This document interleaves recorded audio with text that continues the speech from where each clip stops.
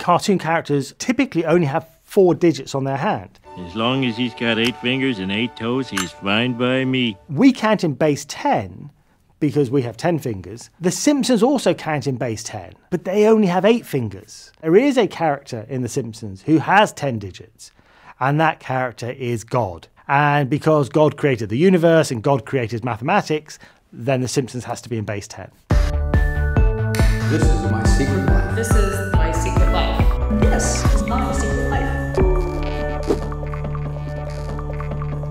There can be a real tension between science and religion. And there can be people who say, look, whatever's in the Bible has to be true, even if it contradicts the science. There are some people who say that the world was created just 4,000 years ago because that's what the Bible says, and they will deny the science. I don't think it has to be that way necessarily. I know there are some people who are scientists and who are religious, and they manage to marry those two views of the world. Somebody who did it very well was a guy called Georges Lemaitre, who should be one of the most famous people in the world because he came up with the Big Bang Theory. He was a cosmologist and a priest.